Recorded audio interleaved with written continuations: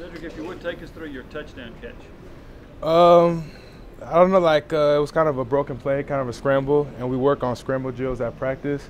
So kind of when I turned, I just had a good feeling that Joe was going to throw it, and when he threw it, I was like, yes, and he just gave me an opportunity to make a play, so that's what I try to do. So, you had to maneuver around the defensive back, didn't you? Yeah. So, you know, I'm kind of used to it. Like I said, I like to catch contested balls and stuff like that. So, yeah, I think the DB was in good position. I just try to make a good play. So, yeah. So you're the deep ball guy on this team now? You had a lot of opportunities. No, you know, like I told you, I could run, you know. But no, it just kind of happened that way. I think all of us can be deep threats. So, you know, I just gave what I got. So, yeah. Was the touchdown gratifying because you and Joe just missed a couple of potential touchdowns there? Were you over 3? Honestly, yes, it was. But like I said, me and Joe kind of talked on the sideline after those missed throws, and you know, it was just the first game, so we just, once again, we'll be better. So, yeah. Have you guys been hitting on those in practice? Yeah, we've been hitting on those at practice. Like I said, it was the first game. You know, we both kind of have probably some jitters. But, yeah, Joe's a good quarterback, and we shouldn't have those problems anymore. Like I said, this whole week, we're going to start working on connecting on those deep balls just so in the game we can be better at it. So, yeah. What did you think of the up-tempo first time out, sir? I think it worked really well. You know, after our game, I was kind of watching the other football games and like, man, they're going so slow. So now I'm pretty much used to it, and I think it's good for us. Those contested catches, is that something that's always been a part of your game, or is that something you've kind of learned to embrace? Yeah, so it's pretty much always been part of my game, especially since I got my height, so since around high school. So, yeah, it's just something I think I'm pretty good at and try to continue to do. Did you get like a big growth spurt in high school at some point, or yeah, I kind of. Yeah, so I used to be short, but then around my sophomore year, I kind of got my height. I was like 5'9", and then I kind of went to like 6'2" in a year, so yeah. Coach Thomas said this, the second half of that game the other night was the worst you guys maybe looked at the passing game since the start of camp. Was it maybe uncharacteristic for you guys to maybe struggle what you kind of did? Yeah, you know, like I said, we kind of came out firing all cylinders, and in the second half, I guess you could say we kind of toned it down a little bit, or he wasn't as efficient. But, you know, after watching film, we kind of saw our mistakes, and we've learned from them. So, yeah. Cedric, what's a halftime like under Coach Heupel and the staff? Because it looked like you guys, you know, bounced back pretty nicely to start the third. Yeah, so what a halftime looks like, we just kind of really talk to our position coach and our offensive coaches, and they kind of just tell us, once again, things we got to improve on and the different changes that we're going to make going into the next half. So, yeah. Did you detect Bowling Green getting tired at all based on the hurry-up pace that the offense had? Yes, definitely. You know, when they would try to do little stuff like keep us on the ground longer, or, you know, sometimes they'll just flat out say it. But, yeah, I think we caught them off guard, but it was a good team nevertheless, so, yeah. What did they say?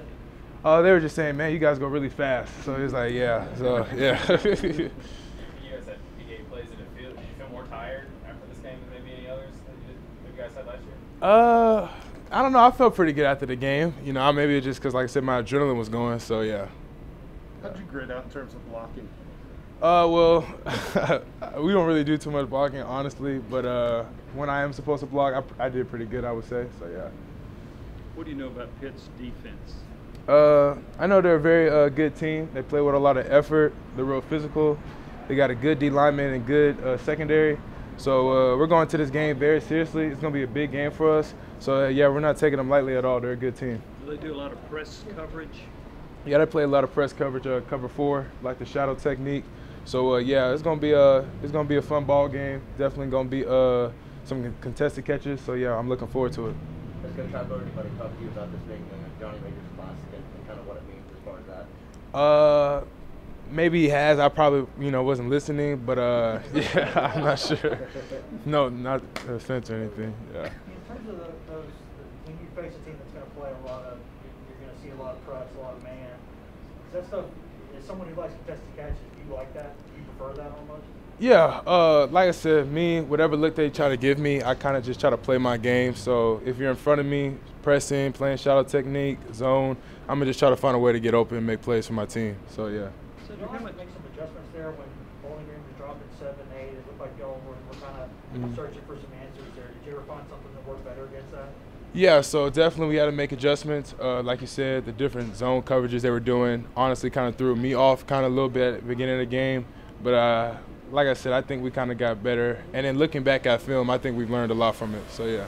Cedric, how much better can this passing game get than what you showed against Bowling Green? Yeah, I think it could get a lot better. Like I said, I don't know how many yards we passed for, but looking back at film, we could have easily doubled it. You know what I'm saying? So, you know, we're going to get better. Once again, it was only the first game. So after watching film, kind of getting those first game jitters out, I think we'll be really good. What have you seen from Jalen these last couple of days, kind of bouncing back from those 2 drops? Yeah, those are 2 very uncharacteristic drops of Jalen. Jalen has good hands. He's a big-time playmaker. So anytime there's a big play, I trust him 10 out of 10 times. So he's a good player, and they were kind of just flukes. So, yeah. You got to ask about the halftime adjustments. Did the coaching staff say, hey, we're going to come out in the third quarter and just pound it right at them? Yeah, like we knew that we was probably going to have to run the ball because they were dropping so many people back and they was kind of playing the pass. So, yeah, we kind of knew.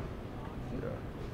What's Coach Burns like during a game in terms of adjustments and communication with them? Yeah, Coach Burns is real calm during the game. Probably the calmest coach on the sideline. Good play, bad play. Like he's staying calm, doesn't do too much yelling.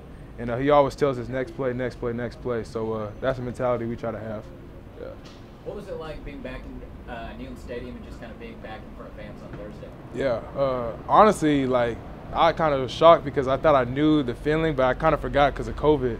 So coming out the tunnel pre-game, I was like looking around like, okay, like we're back. So yeah, it was dope.